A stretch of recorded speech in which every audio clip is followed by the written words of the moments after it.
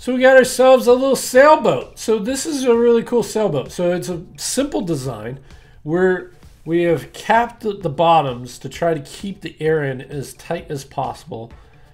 We have a simple design that was on purpose. We got the sails. We got a big rudder on the back, ready to make the turns as needed. So the question of the day is, will it float?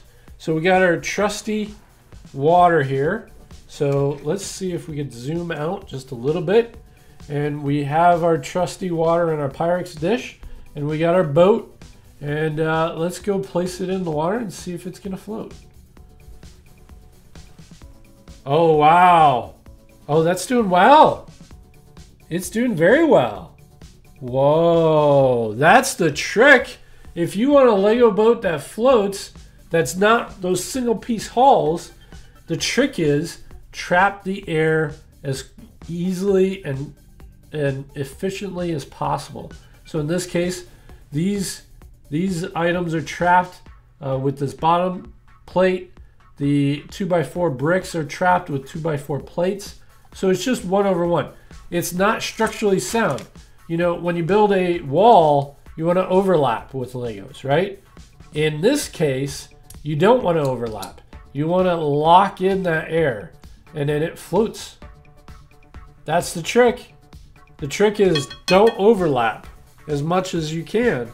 So 1/1, plates over plates, or plates over bricks and plates below bricks seem to be the trick.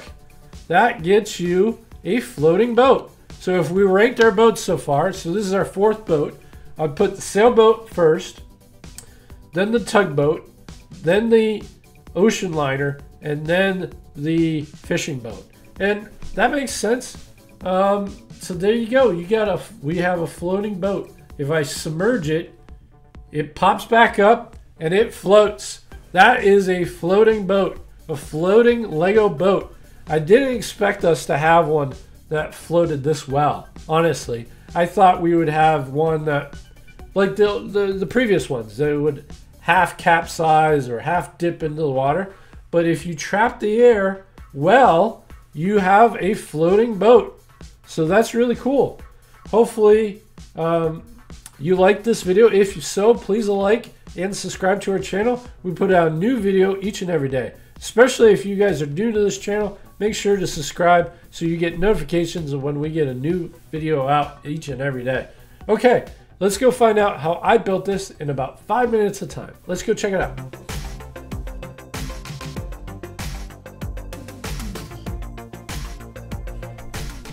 So we need to build a sailboat. So let's put 5 minutes on the clock. And let's go build a sailboat. So we have been trying to make things a little more stable, and it really hasn't added much value. But this is gonna be the sail, I think, something like that. Okay, so there's our sail, and maybe we even do something like this. Yeah, that could be a sailboat. And then I'm gonna use brown this time. Oh, I got a sneeze coming on. I'm fighting a cold is what I'm doing right now. So let's do that. Let's do the purple. We're going this way this time.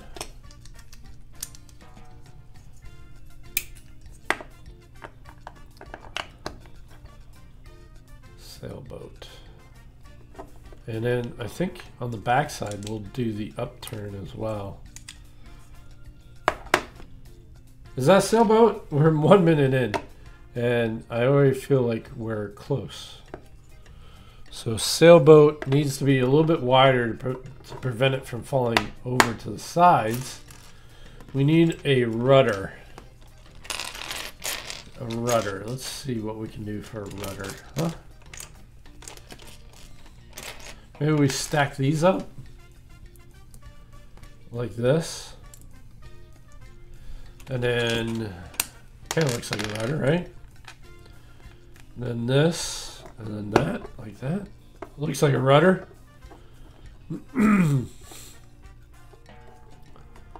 Can we make our sail higher and a little more looking like it's on a pole of some sort? So let's try that.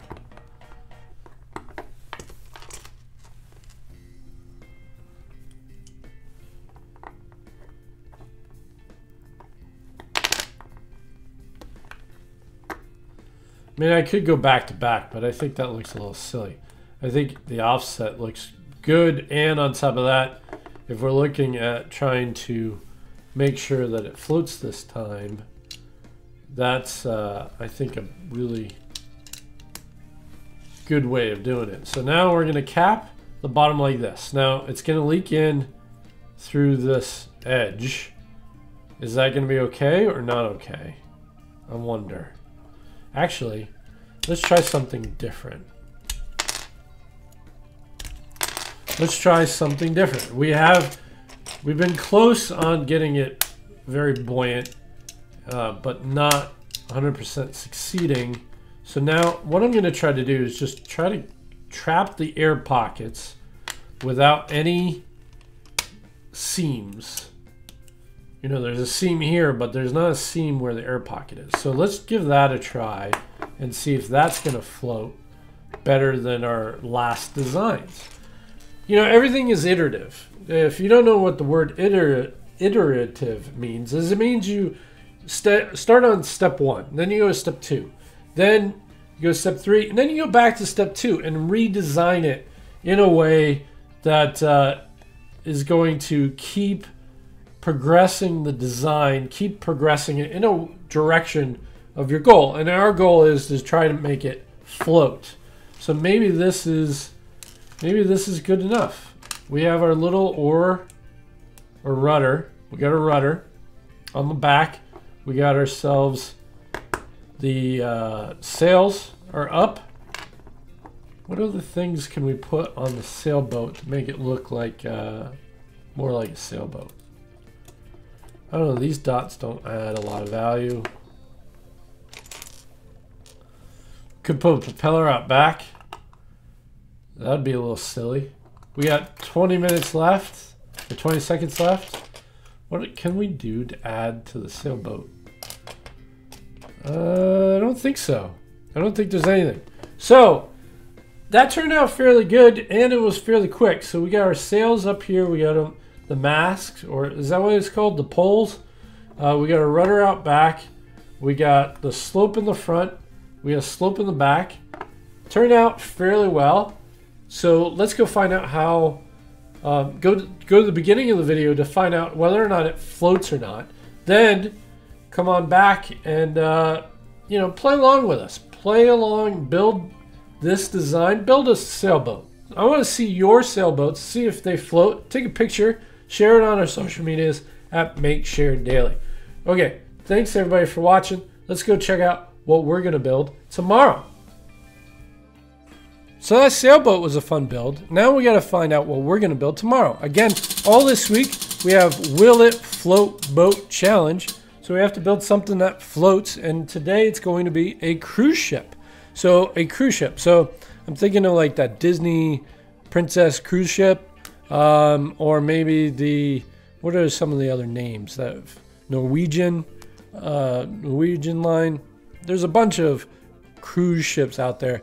So something large, has many windows, something fairly large. So we got to build something that's a large boat that also floats.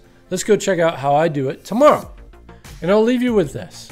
I want everybody in our community to make something and share something each and every day. That's the whole point of this channel, is to have a community of makers going ahead and making whatever they love to make. I think you'll be happier and more engaged in life if you just go ahead and make something today. Thanks everybody for watching. We'll see you next time. Bye-bye.